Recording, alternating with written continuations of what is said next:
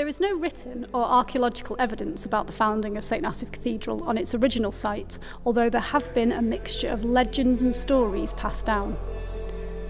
The first known account comes from The Life of St Kentigern by Jocelyn, a monk at Furness Abbey in Cumbria in 1180.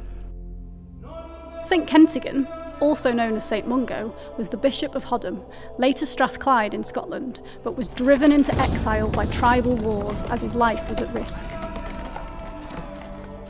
He was thought to have come to St Asaph via St David's sometime between 560 and 573 CE. There are no remains of the original cathedral, built by St Kentigern, but it was believed to be roughly where the parish church stands today, near the banks of the River Elwy. When St Kentigern left, he appointed Asaph, a monk, to be his successor. In the cathedral, there is a stained glass window showing the stories of St Kentigern and St Asaph. The miracle which Asaph performed, thus making him a saint, involved Kentigern. When Asaph was a boy, Kentigern asked him to collect hot coals so that he might warm himself. Asaph carried the burning coals in his tunic back to Kentigern without burning himself, thus revealing his holiness and his suitability to be bishop in the future.